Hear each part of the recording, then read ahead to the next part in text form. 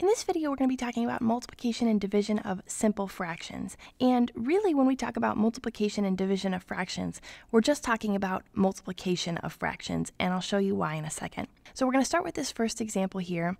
It's a multiplication problem with fractions. We have the fraction 1/2 times the fraction 3/10.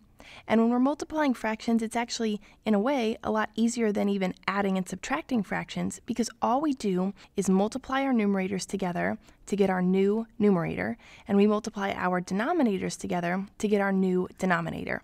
So we say 1 times 3 is 3, we get our new numerator, and 2 times 10 is 20, we get our new denominator. And that's it.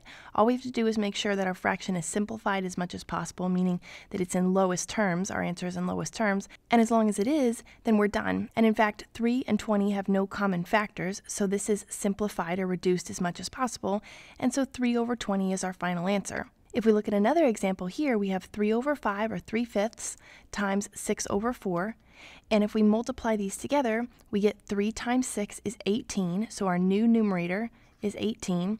Our denominator, we get 5 times 4 is 20, our new denominator.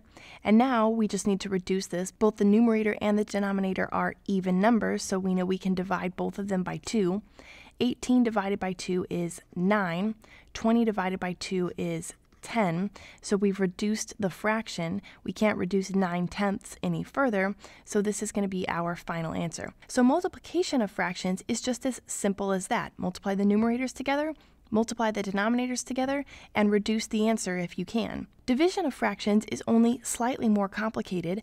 All we're going to do is turn this into a multiplication problem, and here's how we do it. When we have one fraction divided by another, so in this example we have 1/2 divided by 1/3, all we're going to do is take the fraction that's being divided, the second fraction, and we're going to find its reciprocal, meaning we're going to flip it upside down. So we're going to change the places of the numerator and denominator. So the reciprocal of 1/3 is 3/1. We just put the denominator in the numerator and the numerator in the denominator. So we flip their places. And when we flip the places, when we find the reciprocal of this fraction, then instead of doing division, we do multiplication. So we're going to leave this first fraction exactly as it is, 1/2. Instead of division, we're going to do multiplication, and then we're just going to flip this fraction upside down. So instead of 1/3, we'll get 3/1.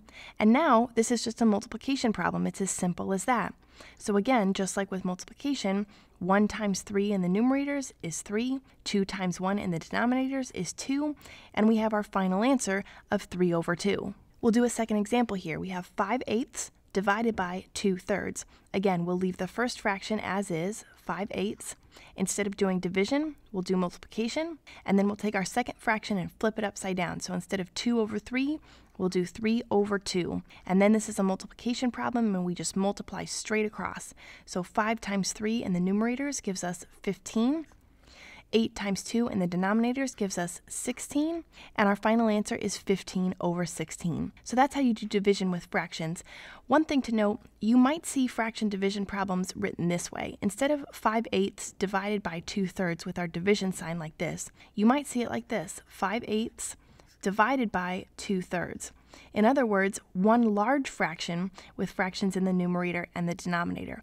It's just the same thing. These two things right here mean the same thing. This is 5/8 divided by 2/3. So when you see this, you can take the numerator, 5/8, and just say, instead of divided by 2/3, you can multiply by whatever you get when you flip this denominator upside down. So instead of 2/3, you do 3/2, and now you have a fraction multiplication problem just like we did here, and you multiply across and you get 15/16. So that's how you do multiplication and division with simple fractions.